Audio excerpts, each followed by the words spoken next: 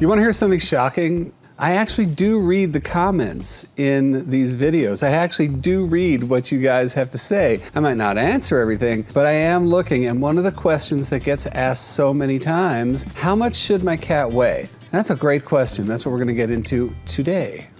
Now, before I get into the bulk of this video, or the meat of the matter. Okay. Anyway, I just want to put out a few different disclaimers. One thing is, no matter what I say, and no matter whatever you might read, your cat is an individual, you know your cat, and if you are concerned in any way that your cat is a little heavy or a little light, there could be a lot of reasons for this, and that conversation should happen with your vet. If you're having concerns, go to your vet. That's what they're there for. Because here's the thing, that no matter what I say about what a cat should weigh, what your cat should weigh, there is a genetic component to these things. I mean, when I was growing up, my mom called me big boned or husky. That was a great one. With cats, there could be a lot of reasons why they're big or small. So for instance, my little mutt cat, Valoria, who was with me for 25 years, we struggled that entire 25 years just to keep her weight above 6 pounds, because that's who she was. Now the average weight for a mutt cat, you know, no offense to you mutts out there, is about 10 pounds. But once we get into breeds, I mean, the average weight of an Abyssinian is between 8 and 12 pounds. The average weight of a Maine Coon can go 10 to 25 pounds. So you see where I'm getting at here. There's a lot of variables that go into what your cat should weigh. One of the ways that you can just eyeball the situation without getting really deeply into it is their shape, the ideal weight. And when you're looking down at them, you should see a bit of a V. So that V from hip to shoulders. Too thin is kind of easy to tell. First of all, you see ribs, you know that they're too thin. You see hip bones, you know they're too thin. There's this sort of concave thing that you might see from that above angle. And if you see any of those things, again, go to your vet. Now, we might see those things much more prominently as your cat gets to be senior and super senior. There is a lot of muscle wasting that happens anyway, but it is important to stay on top of it and try to keep their weight up. Now, we get to obese. From the V, we go to a bowling pin. So those are those three shapes that you can look at. A big question that gets asked all the time is, well, what about that swingy little thing that's coming off my cat? I mean, doesn't that symbolize that my cat is overweight? No, it doesn't. It's called the primordial pouch.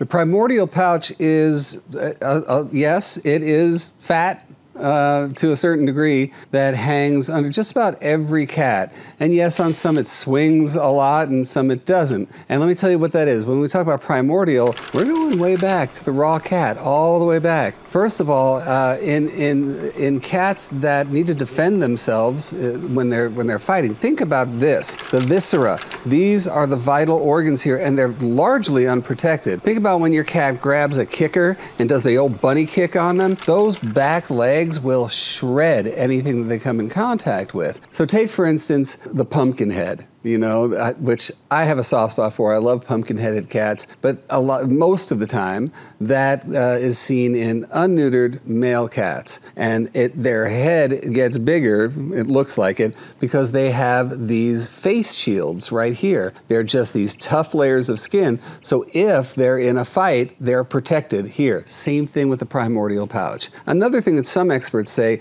is that it was actually sort of a, I don't know, like a spare gas tank kind of thing, because in the wild, cats might not be able to eat every day, and this is sort of a place to store food, you know? That's one theory as well. Now, does the primordial pouch signify being overweight? One thing you can look for is actually if it's not swinging all that much, if it's full, which is to say your cat filled it with something, and that something would be food. So don't worry about the primordial pouch. Hey, a break in the action just to tell you to subscribe to this channel, or ask you, really ask you, please. Because you know, you might even think that you've subscribed before, but about 70% of you who watch this channel are not subscribed.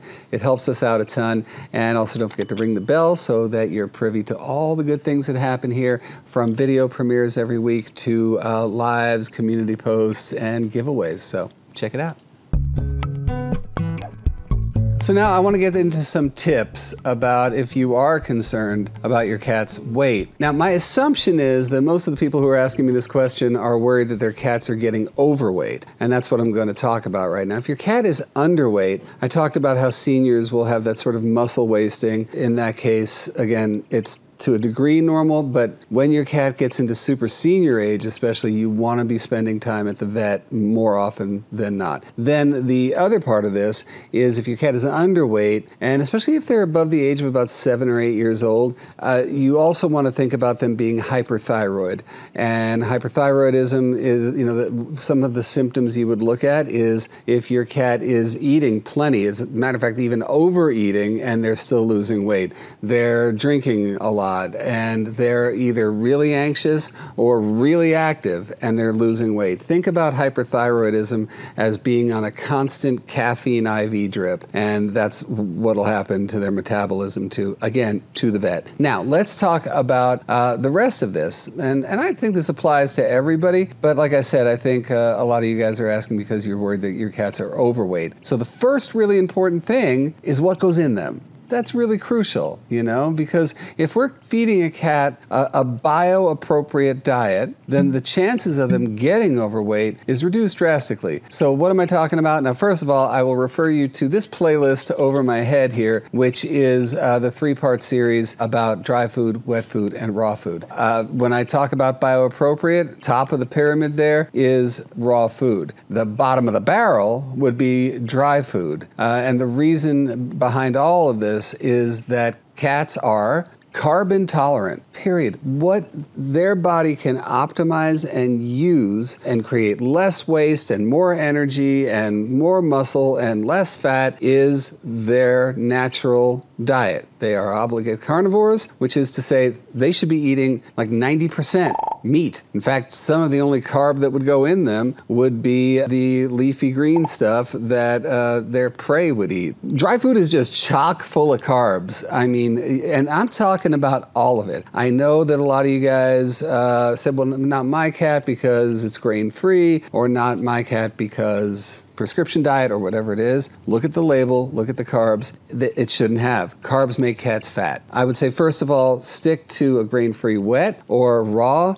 and you're really going to be helping your cat a lot. The second thing is the concept of free feeding, leaving food out for your cat all the time. Now, there are arguments about this that say, well, cats are scavengers. Yes, in nature, they are scavengers. When they live with us, we got to sort of compromise. So I'm a big fan of meal times, and I'm saying you can feed 4 meals a day, but at least give their metabolism a chance to work. If they're grazing all day long, they're always sort of stuck in that middle place, Plus, it's not optimal in terms of energy flow, for any of us. If I was sitting here snacking on chips all day, chips.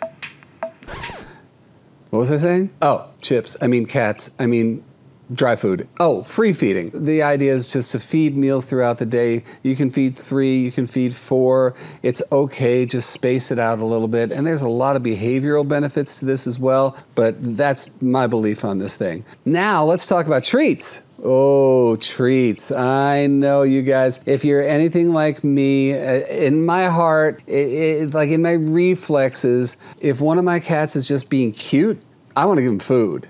Food is love, like you earned this because you're cute. No. You just want to be cool on the treats. You want to stick with treats that are, again, bio-appropriate. The treats that I work with more often than not would be freeze-dried meat treats and fish treats because they still have that crunch and they're nothing but meat. But then it's about how many treats you give them. Listen, I'm a big fan of using treats to get something from your cat. And instead of just dishing it out, love is food, love is food. No. It's food. And if you're going to do anything, get something out of it. Which leads me to my next little point here.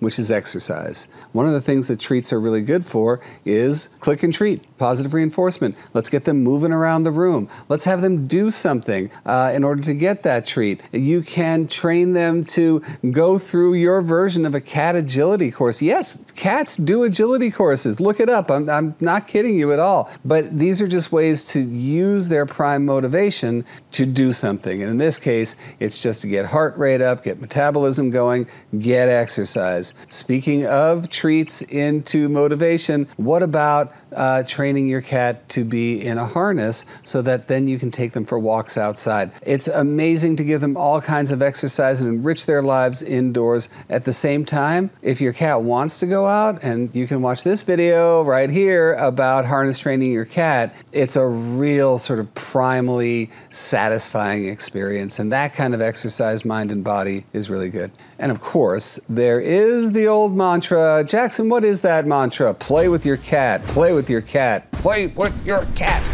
Every day. Every day. Get them moving. Get the old boil and simmer happening. Get them to go nutty chasing something like this here toy right here. And then when they act tired, let them be tired for 3 minutes, then bring them back up again until they're actually tired. Do that before a meal. Again, it helps to sort of regulate and ritualize their whole digestive system. Playing with your cat, it helps on so many different levels. You know, I have been talking about it for so long, my face is about to fall off.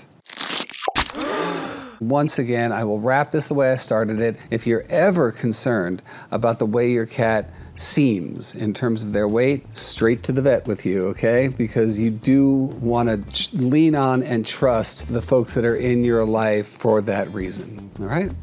Keep those questions coming. Like I said, I'm reading them. So give me more because I want to give you more, okay? And oh, hey, don't forget to subscribe to this channel, hit the bell, give us a thumbs up, all those sort of interactive things you can do that make this channel tick and really help us out over here a lot because there is a whole team of us, right? Right. Until next time, my friends, all light, all love, all cat mojo to you.